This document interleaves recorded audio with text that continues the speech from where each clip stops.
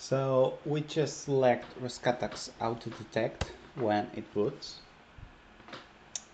We just press enter and Rescatux will slowly boot so that you can use its easy UI to do your tasks. So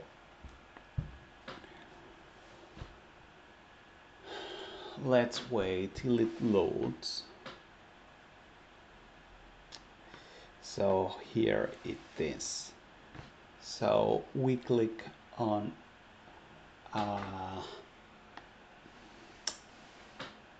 so this is chair lock. So what about? So restore grab, and so on. So we will go quickly.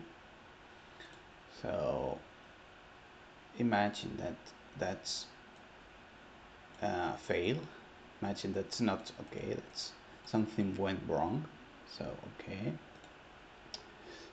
So what we what will you do? So you go to chat button here. You click on chat. Here there is going to be a chat where other people might help you. So we just wait a bit and we say store group didn't work for me. Okay, so I'm going to reply.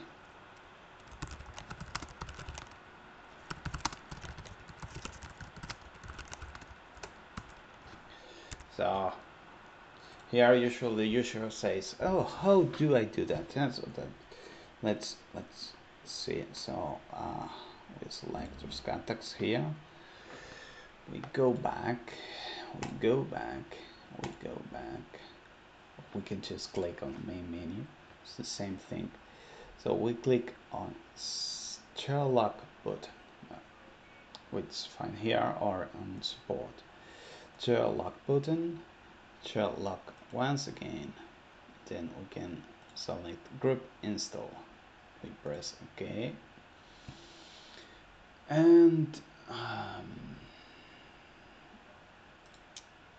you can just copy, go to XChat, and then paste. So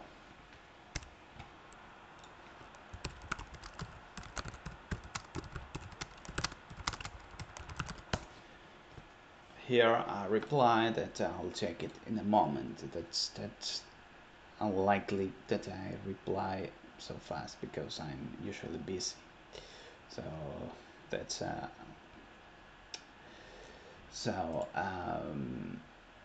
we are going to see what so we just click on OK here, and you can use Rescatux again. So imagine that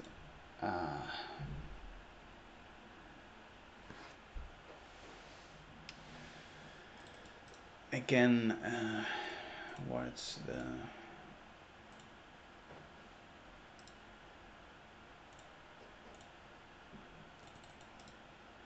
okay, that's what the other